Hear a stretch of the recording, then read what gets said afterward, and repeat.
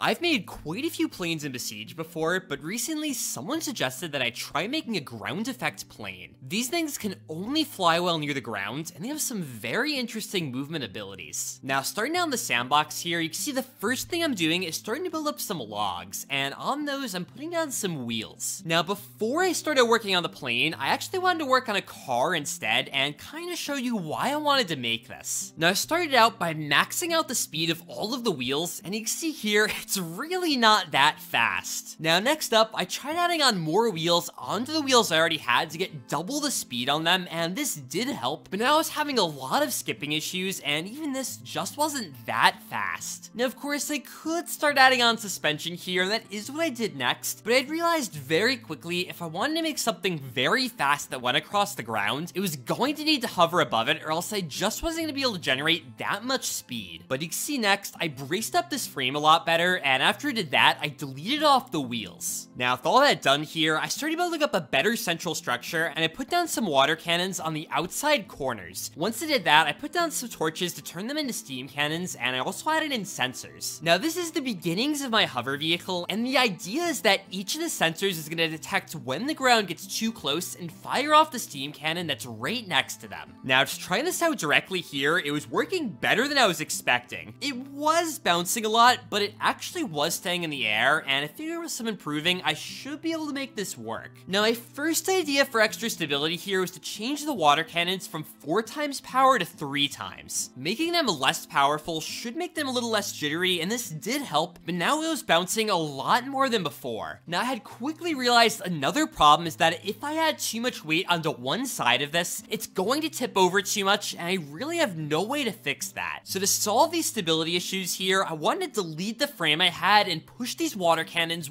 way further out. By doing this, it should make it a lot easier to stabilize, and once I got all these on the corners here, I just used some more braces to hold them all together. Now, this was a good start, and it was already a bit more stable, but the braces were bending quite a bit here, and I decided to move up the starting cube to give it a much more stable geometry. Now, this was an improvement, but it still was bouncing a lot more than I was expecting, and to fix that, I added on 1 water cannon on each side. By adding on more water cannons, it should make it a lot easier for this thing to stay up in the air, and with this done, it did seem to help out quite a bit. Now, for some extra stability, I also added another ballast above the one I already have to give it another attachment point. This was a massive improvement, and you can see already, this thing was staying in the air and bouncing very little. So this looking great, I actually decided to go here and delete most of what I had and build up another structure. That might seem a little weird, but I wanted to miniaturize this a lot while also using a lot of the things I learned. You can see starting out, a lot of my cannons are way closer together, and I wanted to try bunching them up a lot more. Now, after putting 2 more in the center and pushing them out a little bit here, I used a lot more braces than before to keep it all together. And after setting up the distance sensors to keep this thing perfectly off the ground, giving it a test, it was working pretty well. It was bouncing a little bit though, so to fix that, I added on a couple of water cannons in the center that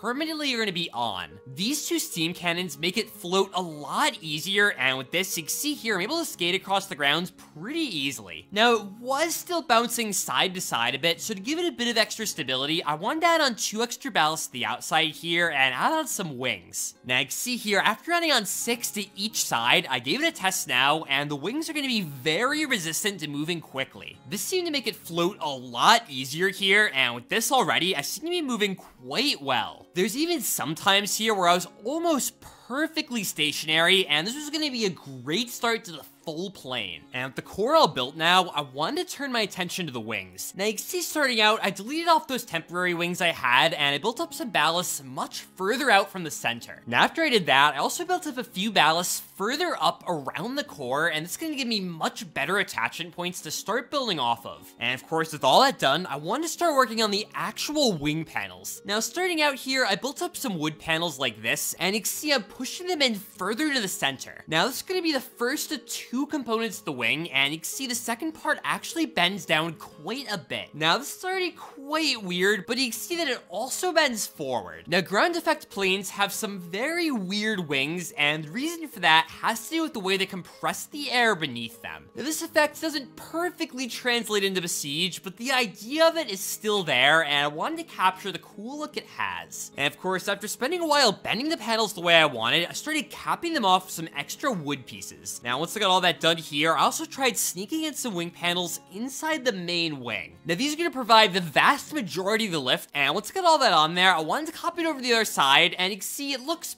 pretty good. Before I commit to that copy, though, there was a few extra things I wanted to add on, and one of those was this extra little piece on the very edge of the wing. This sort of bends up, and the normal reason this is here is to allow air to flow around it to keep the plane hovering. Now, the reason I wanted it was actually to sneak in a single wing panel, and this is going to help me stabilize quite a bit. And you can see here, I tried to rotate the wing panel to get that perfectly in place, but after bracing it up, I copied this over for real this time, and with that, I wanted to start working on the tail. Now, one thing I hadn't really thought of so far is how heavy this was getting. Realistically, I wanted to keep this thing pretty light so it could stay reasonably agile, but all of these wing panels do have quite a bit of mass, so this is going to be a bit of an issue. Now, keeping this in mind, I wanted to make the tail as light as I could, so I started out here by only using a few wood panels to build up the basic structure. Now, after getting those supports in place here, I used a wood panel to completely cap that off. With that done, I also copied over 2 longer sections in each side, and this gives a cool little spoiler effect. And of course, with all that, I also added on 2 extra stabilizers to the ends to make it sort of look like the wings a bit more. Now, I also went ahead here and I turned off aerodynamics for all of the panels, and this just makes them cut through the air a lot easier. But of course, giving this a test now, it seemed to instantly fall down, and it also fell back. Now, that was telling me that this thing was very tail heavy, and to combat that, I wanted to work on the cockpit. I wasn't sure if this is going to have enough mass to perfectly counteract that, but at the very least, it should help out a little bit, and once I have all these panels on here, I could start tuning the steam cannons to keep this in the air. Now, of course, building this up was pretty simple here, and you can sort of see the rough shape that I was going for. Now, I wanted to try to keep this thing as simple as possible for now, and I figured that later I could curve all the panels and get it the way that I wanted it to look. And of course, now finishing fully paneling up the nose, I wanted to change out the 2 windows for glass, and with all that done here, I wanted to give it another test. Now, this time it was still tail heavy, but it was a little less bad than before, so it looked like it wasn't going to be awful to tune this. Now, I started out by pulling back my steam cannons and making them go all the way on the back of the plane. This should make them a lot more effective at keeping myself in the air, and I did the same thing with the front steam cannon. Testing this out though, it just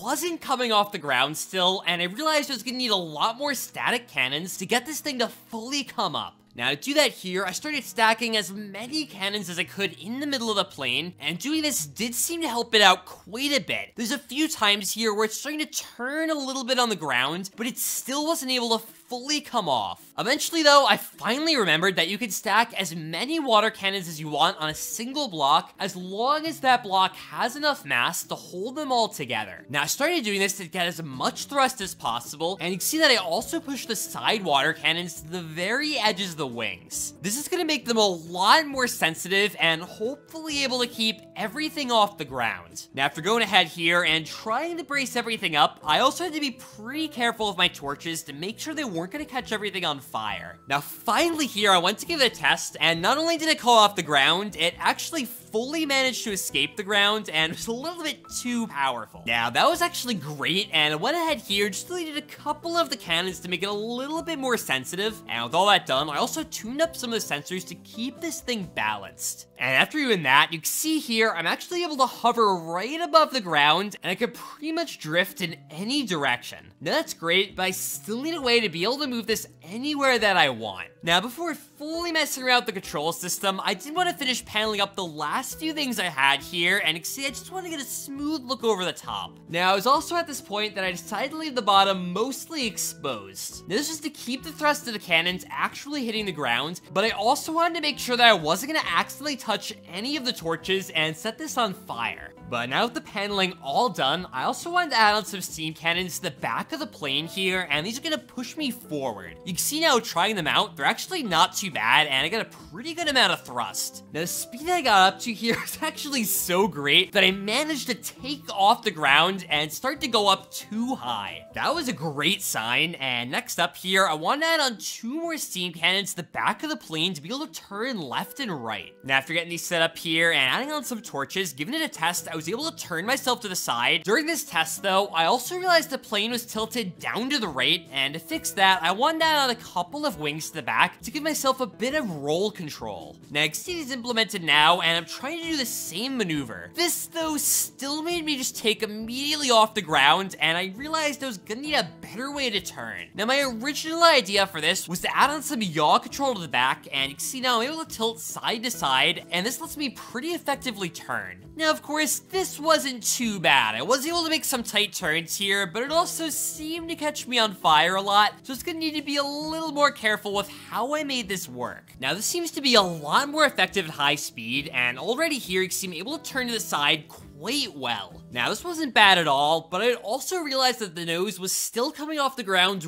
really easily, and to fix that, I wanted to add on a wing pedal to the front here that's permanently bent down. Now of course, this is going to mean that at high speeds, the nose is going to get pushed down into the ground, and I can see that is working here. Now it was actually a bit too strong, because I could see the cannon was slowly gliding across the ground here, so to fix that, I added on a steering hinge, and I put the wing pedal on that hinge. Now after getting this in place, I also attached it up to a speedometer so that if I got up to a certain speed, it'll start to lift that up a little bit to keep it from just slamming into the ground. And I could see here it was still coming off the ground relatively easily, but it wasn't nosing up just as easily as before, so this wasn't too bad. One other thing I had noticed once I got that tuned though is that one of the wings does like to just pop up off the ground, and I needed a way to try to counteract that. Now my first idea here was to add on an angle meter to sense the rotation of the wing. Now if I start to angle up a little too high, it should turn on the correct cannon to try to stop that turn. Now trying this out here, it sort of was working, but I did have it inverted, so it ended up just making it tilt even further than before. Now of course, just inverting the output of that signal was a pretty easy fix, and with all that done, I also added an altimeter here, and this will automatically turn off all of my passive thrust if I go up too high. This makes it a lot harder for the plane to go out of control, and finally here, I wanted to give this a test on the ground, and you can see this is working. I'm able to take off here and maintain relatively stable flight. Of course though, it does struggle a little bit, and that is by design. The whole idea is I should be able to hop off the ground, and you can see here I'm hopping over this mountain, but ideally I should be able to rest back down on those steam cannons and glide across the ground. And trying this out here, I was able to fly right back down and actually stabilize myself once again. But of course, there's no way I'm gonna get through this video without trying to make some sort of missile for this thing. Now I started out by doing some sort of simple rocket thing, but I realized I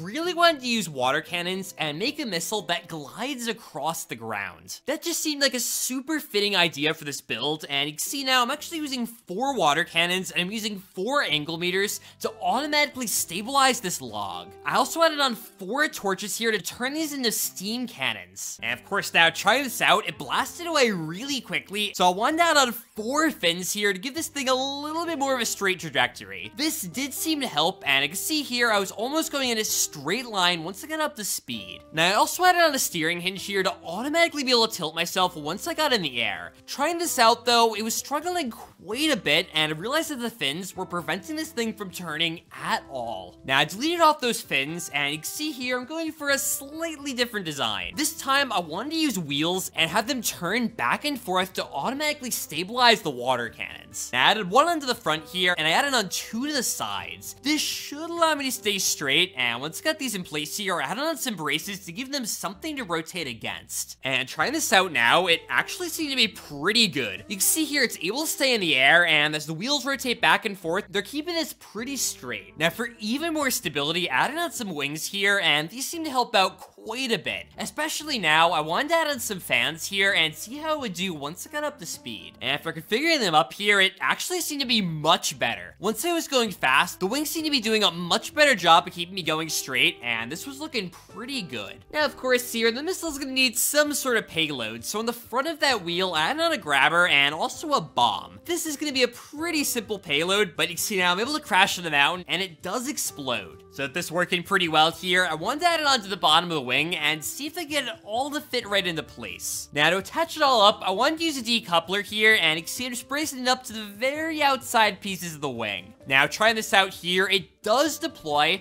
but I don't like how it deploys behind the plane. It seems like it has very little thrust, and I was gonna need something else to be able to push it forward. Now, I tried using rockets here, but you can see, even at max power, they're just not that strong, and realistically, that wasn't that great. Now, I also thought about just tilting forward my water cannons that I was using to give myself a bit of a push forward. This seemed to be much better, and you can see now, as I glide across the ground, it picks up quite a bit of speed, and I hit the mountain at 80 meters per second. Now, that was gonna be just about the easiest thing I could do to get these things to move forward, so with that at least mostly sorted, I added another copy of this to the other side of the plane. Now, trying this out here, it was sort of working. One of them did go forward, and one of them got caught under the plane, but for the most part, they were able to get away from the plane easily enough, and some of these tests here, you can see they're actually able to glide across the ground and eventually hit into something. Now, I did cheat slightly in this next test here, and you can see I added on some flying blocks, but I'm using no bounds to give them some extra power. Now, technically they don't need this, but giving them this extra power does make them glide across the ground a lot easier here, and you can see they perform quite a bit better. But with the plane finally ready to go here, I wanted to add on some paint and finish up this build. You can see I went for this yellow color, and I usually don't go for something like this, so I figured I might as well give it a shot. But now with it all painted up, I wanted to give it a few more tests here and just try out all of its functionality. Now, one thing I had noticed is that once I add on these missiles to the bottom of the plane, it's actually unable to get off the ground. That I figured was okay though, because getting off the ground was sort of a bonus feature, and it's actually pretty cool to be able to deploy the missiles and then fly up immediately to get out of the way. Now, in this next test, you can see I shot off the missiles immediately, and this is so I could show turning the plane. Now, this is one of my favorite things about this plane, so we're able to turn it on the ground relatively quickly, and this sort of very quick angle change is something that normally isn't possible. Overall, I was actually very surprised at just how stable this thing is. It seemed like adding on those wing panels really helped the stability both for the plane and the missile. To be honest though, I'm just glad this thing can move through the air at all. Now, I also had one last test here where I wanted to see how the missiles could do on a field of tents. Now, trying this out, the missiles do have a slight tendency to curve directly into each other, but if you shoot them off close enough to the tents, you can see that effect is mostly minimized. But guys, if you want to see more content like this, make sure to subscribe. If you have any other questions or comments, make sure to leave them down below. Make sure to like the video if you like the build, and otherwise, till next time.